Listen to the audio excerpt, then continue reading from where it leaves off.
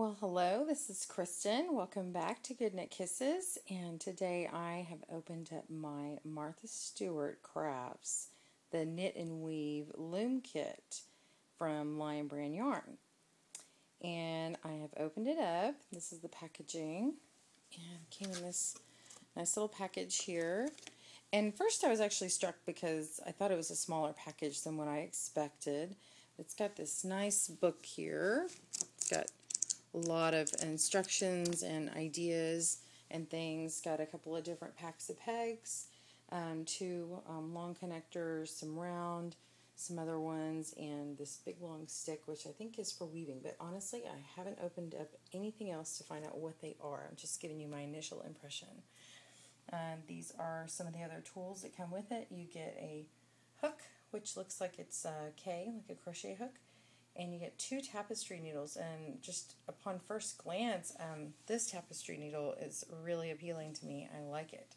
I actually don't have one like it. So the other one is a little more generous in the eye of the needle on the left than what I have right now, but it's similar. But this other one is rather large and it's longer.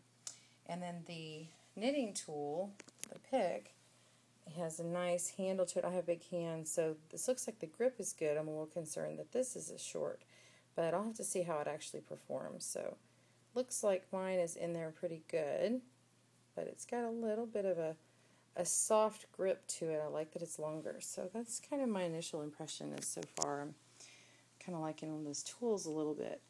But we will see how this stuff fits together. I'm a little like, not sure what to do, but it's actually smaller than you think. This is my hand.